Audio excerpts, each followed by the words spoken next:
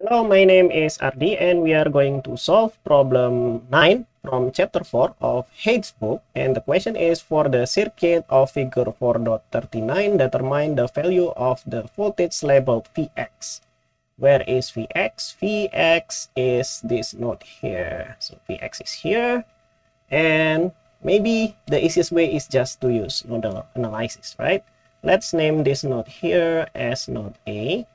And let's assume this is as our ground.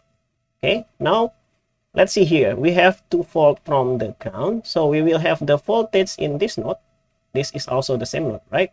And this will be 2 volts because that is 2 volts from the ground. And now let's assume the direction of the current. Let's assume this is going here. This is a current source. Let's just follow the arrow.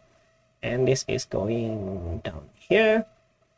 And maybe let's make it going down here, and let's make it going down here. And I think we just need to solve at the node A here. Because why? Because we know the voltage here, right? Okay, now let's do KCL at node A.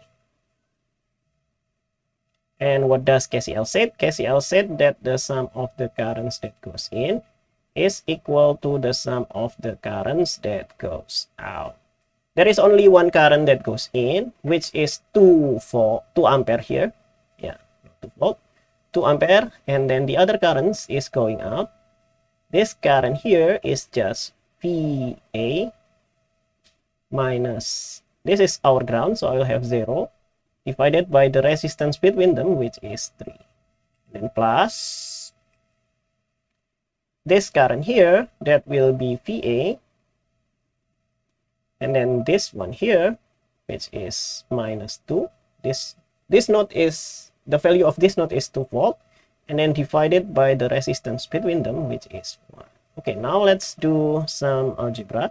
So I have 2, VA minus 0 will be VA, and then divided by 3, and VA minus 2 divided by 1 is still just VA.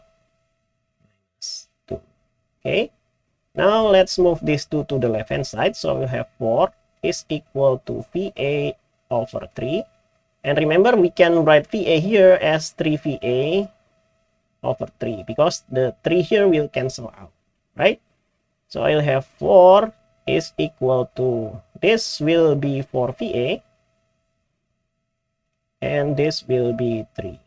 So now we'll have 4VA is equal to 4 multiplied by 3, that is 12, and that means that VA is 3 volt.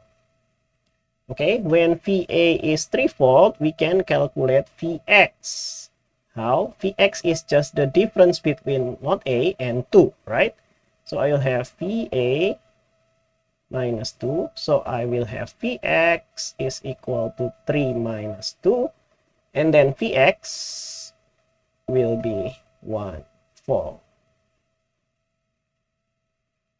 Okay, hopefully I did not make any mistakes in the calculation.